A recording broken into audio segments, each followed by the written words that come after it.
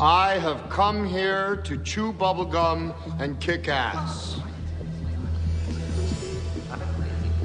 And I'm all out of bubblegum. That's former pro wrestler Roddy Rowdy Piper about to tear it up in John Carpenter's They Live. Let's find out why the hot rod wanted so badly to engage in mastication-induced arousal.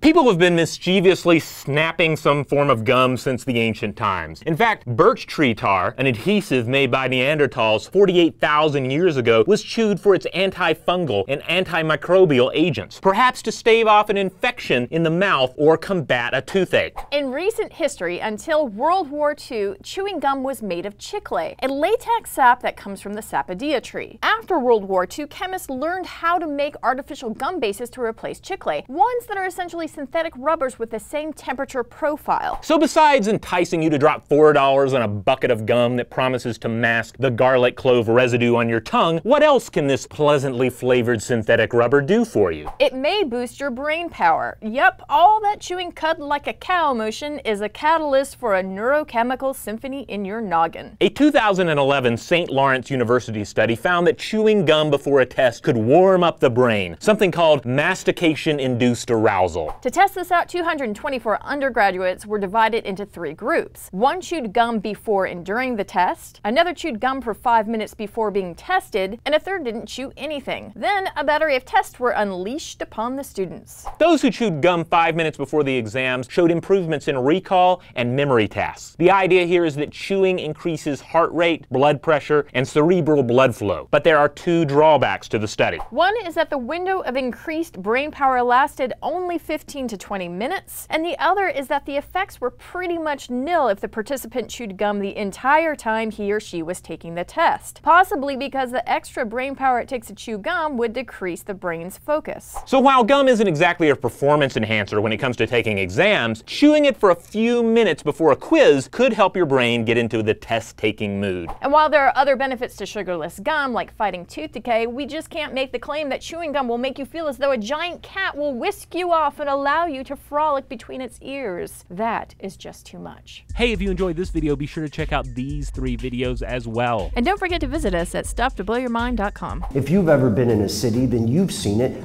Cities are filthy with millions of tiny pieces of gum thrown on the sidewalk and on the road. What happens to that stuff? Does it just stay there forever? Behold, modern chewing gum. But where did it come from?